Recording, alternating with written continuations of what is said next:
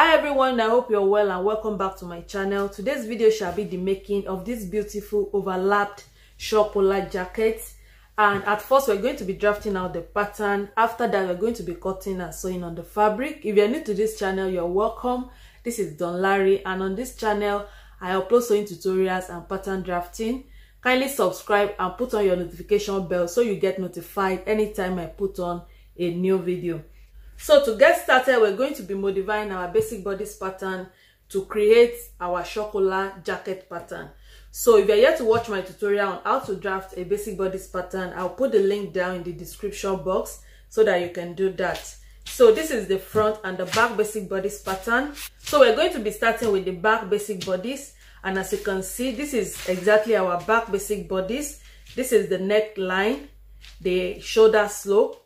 This is the armhole. Ignore this one. I wanted to use this for the front, but I realized that I need more space here. So I've also placed the waist dart, so as you can see it. So this is what we have on our basic bodice pattern. So to create our jacket pattern, we need to enlarge this pattern a little bit. So, and the reason for enlarging our basic bodice pattern to create our jacket pattern is to create more room for the interfacing, for the lining, for the shoulder pad if you are adding one. So that is the reason why we are enlarging the pattern. So we're going to be enlarging this pattern. For the neck depth, I use 1 inch here, and I use 3.5 inch for the neck width. So for the shoulder, if you are adding a shoulder pad, you will need to enlarge this pattern a little bit up to 0.5 inch. That is 0.5 inch.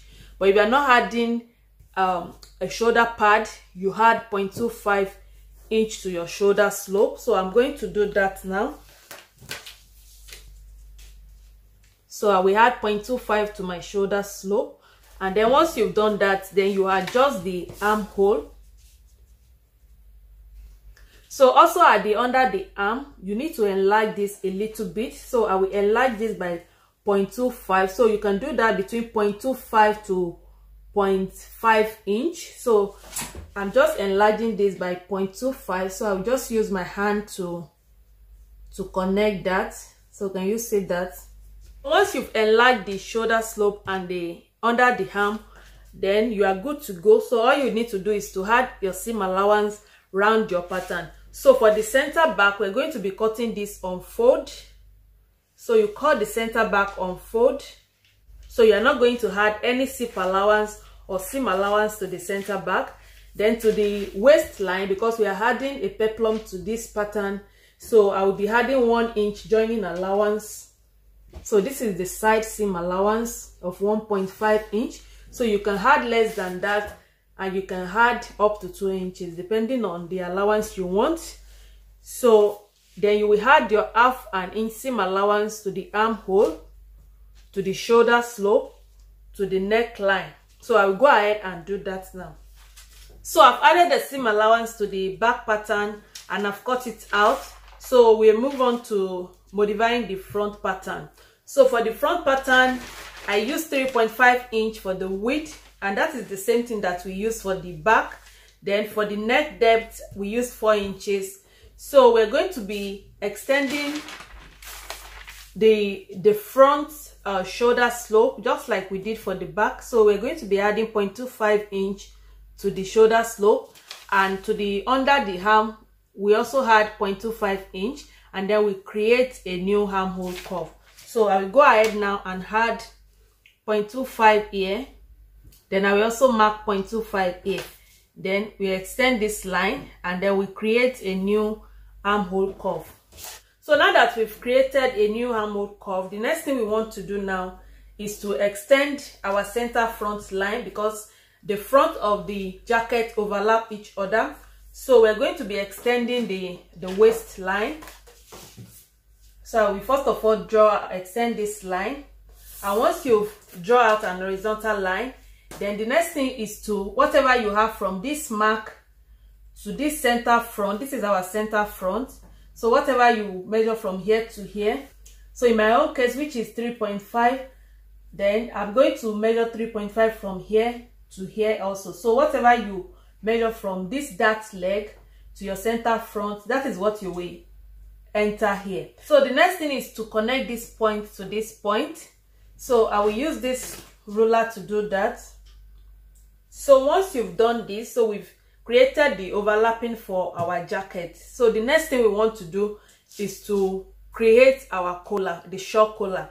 So to create the shawl collar, you're going to be needing your back pattern, and on the back pattern you will measure your back neckline.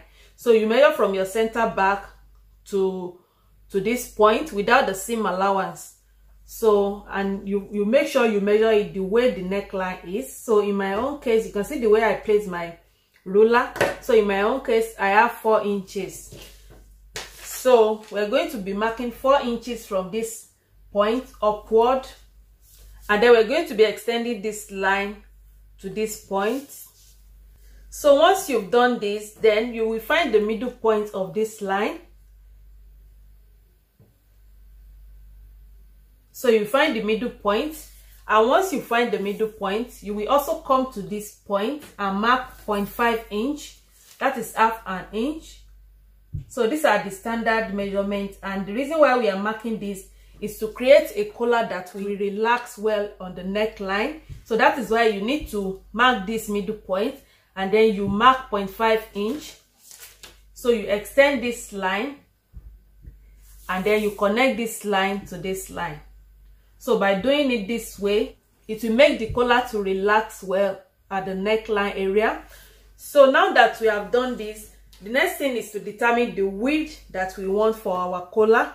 So the standard is 2.75, and that is the minimum that you can use. So I will just mark, but for this tutorial I will be using 3.5 inch.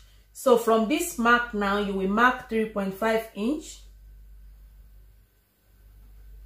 And then you will also come to the down part of this and mark 3.5 inch. So on your waistline, you will also mark whatever you use for the neck width, you will also mark it here. So I will extend this line, and then we're going to be connecting this line to this line. So once you've done this, the next thing we want to do is to extend this line a little bit, and that will make the collar to fold very well and to relax around the neck area. So we're going to be extending the line by 1.5 inch. So I will mark 1.5 inch now from here to this point. So just like this, and then we're going to be connecting this point to this point.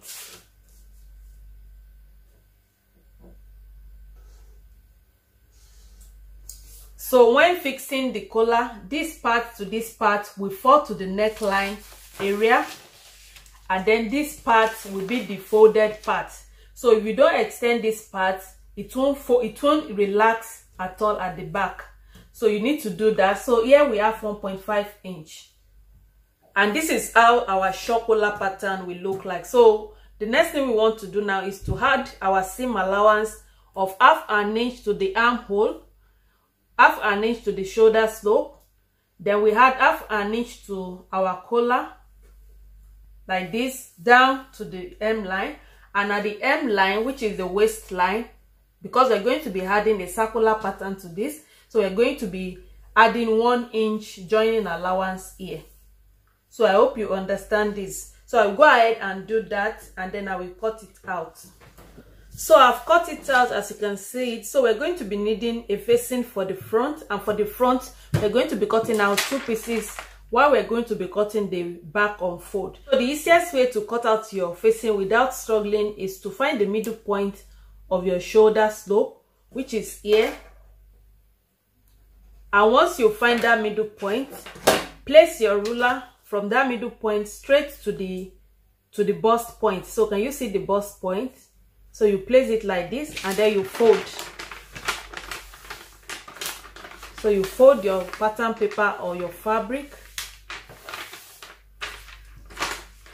So can you see the crease line? So that will be the guide for you. So for the facing, we're going to be cutting out exactly what we have from this line towards this side for our facing, and that will be the fabric, or if you are using another fabric, but that is not going to be the lining. So this part will be the lining part of the jacket. So this part from here to this part will be the lining, while from here to here will be the facing, and which will be the same thing as the main fabric. So I hope you understand it. So if you want to cut your facing now, all you will need to do is just to fold it like this, place this on your fabric, and then you cut out exactly what you have from here, and at this end you will add your seam allowance to it. And if you are cutting your lining also, you will cut out this part and you will add seam allowance to the lining. So I hope you understand this. To make the sleeve for our jacket, you're going to be needing your basic sleeve pattern, and I have a tutorial on how to draft this pattern on the channel. I'll put the link down in the description box so that you can watch that. So we're going to be making a little adjustment to our basic sleeve block. So at the sleeve head curve, which is here, you will come down by 0.25 inch, and also at the bicep line you will need to add 0.25 inch to it. So just like this, so you add it to it at both sides, and then we're going to be connecting this to this point. So I will just use my free hand to do that, so just watch closely the way I'm doing it. So we are eliminating this ease around the sleeve because we don't need any ease or pleat around our sleeve. So you just come that way like this, and then down to this 0.25. Then I will do the same thing to the other side like this.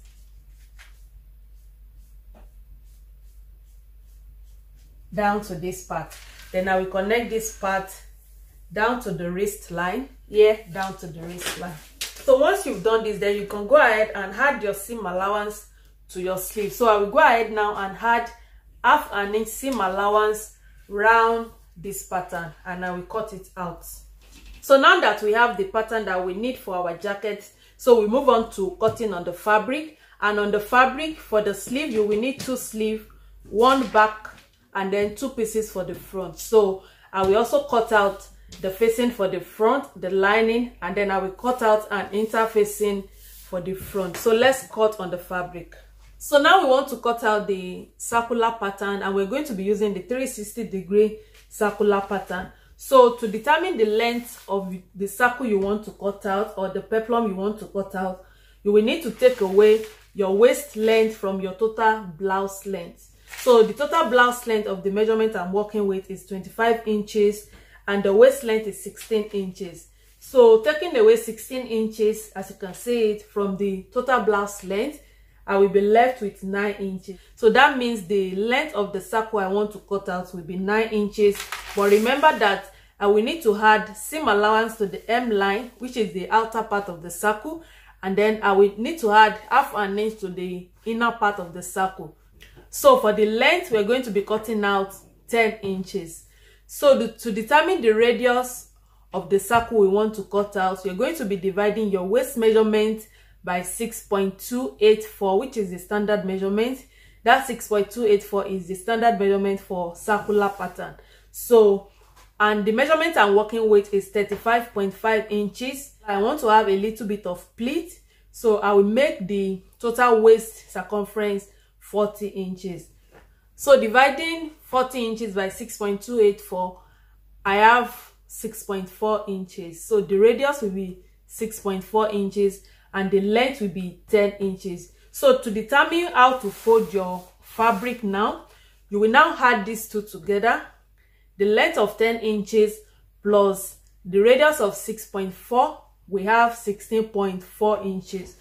So once you've added these two together, and in my own case I have 16.4, you will just fold your fabric. So can you see the edge of the fabric? So you will just measure. So from the edge of the fabric, you measure whatever you get. So in my own case 16.4, so I'm just going to make it 17 inches. So that's 17 inches. Fold your fabric into two. I hope you can see what I'm doing. So you fold your fabric into two.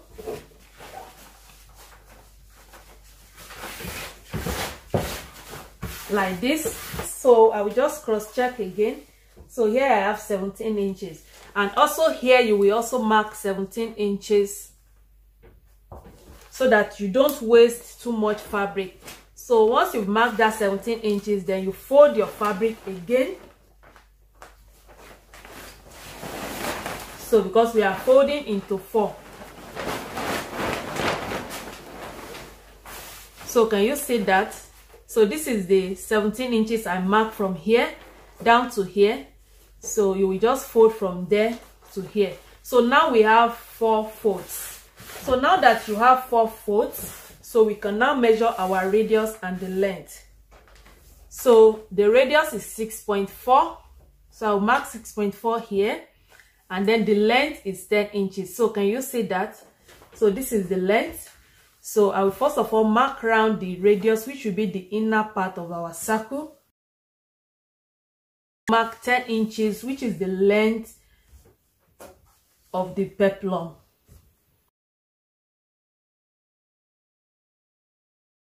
So once you have this, so we are going to cut this out now. So this is what we have. So can you see that?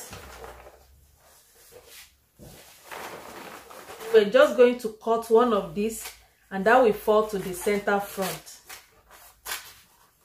So as you can see, I've cut out everything on the fabric, so I'll just go over this quickly. So this is the back, and we are cutting the back on fold. Remember, you will cut just one piece for the back, and you cut the lining the same way.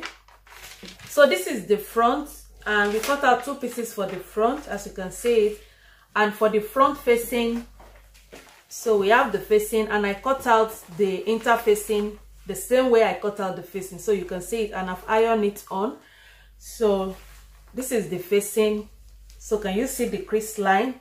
So I added half an inch seam allowance to this fabric, and then this is the lining part of it. So can you see how easy it is? So I'll just go ahead and join these two together, the lining to the facing, and then I will also sew the dart for the front and the back. So the lining separately, you sew the dart separately on the lining, the dart separately on the fabric. So this is the sleeve.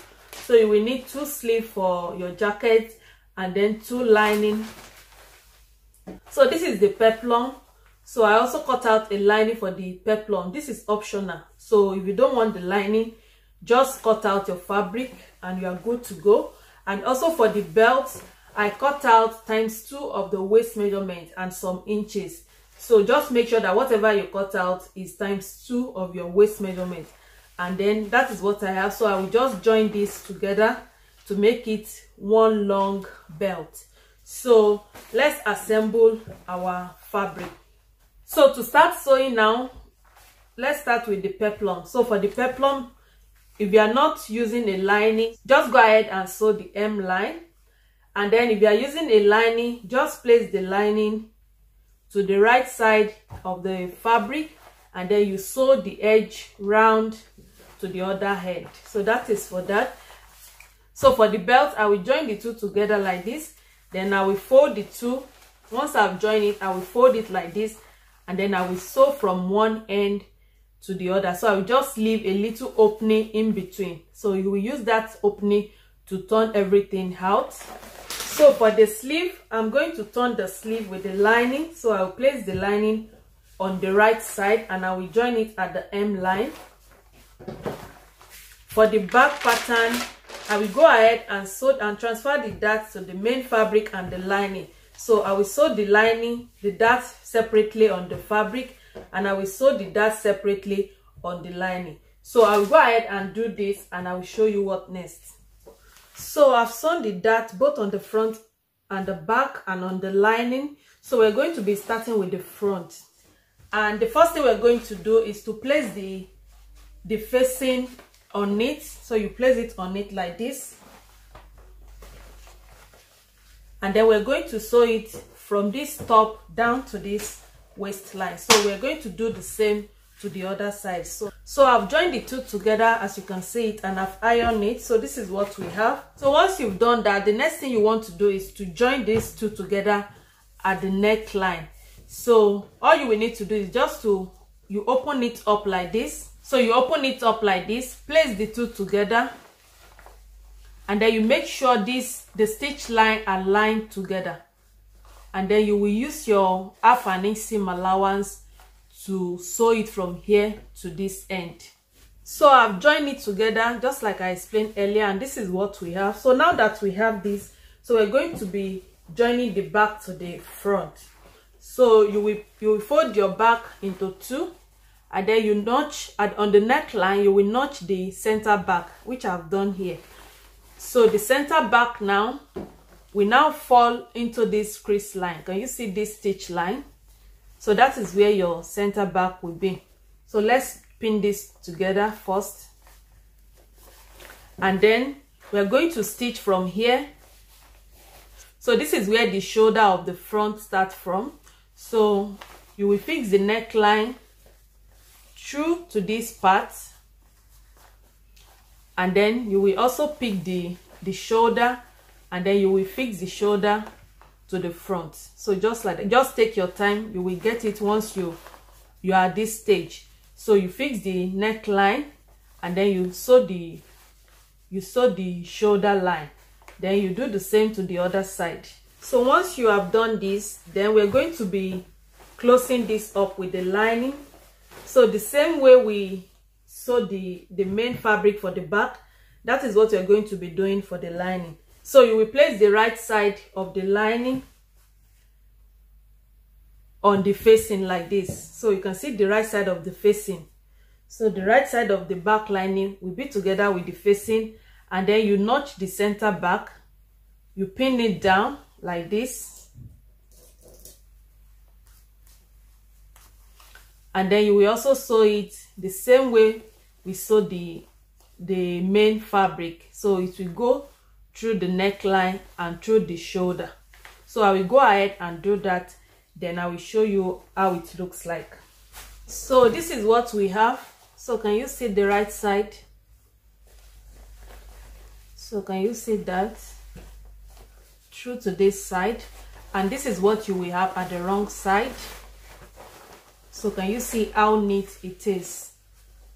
So this is what we have now. This is the front, and that is the wrong side of the front. This is the wrong side of the back. So next we're going to be joining it at the side. So you go ahead now and use your measurement to create the side seam. So I will go ahead and do that. So now that we've joined it together at the side, this is what the right side looks like, and this is the back. So this is our collar at the back. So can you see that? So now we're going to be joining the peplum to it. So the peplum, I've torn it with the lining and I've ironed it already. So I will just sew it round the bodice, and then this is the belt. So I've torn the belt also and I've ironed it. Then the sleeve, so you use your sleeve measurement to create the seam line for the sleeve, and this is what we have. So I will go ahead now and join the peplum. Once I'm done with the peplum, I will attach the sleeve. And then I will show you the final look. So I've joined the peplum to the bodice, and I've also attached the sleeve. So before you join the peplum, you make sure that the collar, you can see the collar from the mid center back neckline. So you make sure that the collar remain folded like this through to this part. So you can see this part. So make sure you fold the collar before you attach your peplum to it. So this is what we have. So you can now go ahead and attach your press button just to hold the two in place. And also you attach your press button to this part and to this part just to hold it in place. So guys, this is what we came up with. It really came out so nice. Thank you for watching this video. If you find it helpful, don't forget to give it a thumbs up. If you are yet to subscribe to my channel, kindly do so, and don't forget to put on your notification bell so you get notified anytime I put on a new video. Till I see you guys in my next tutorial, have a wonderful day. Bye.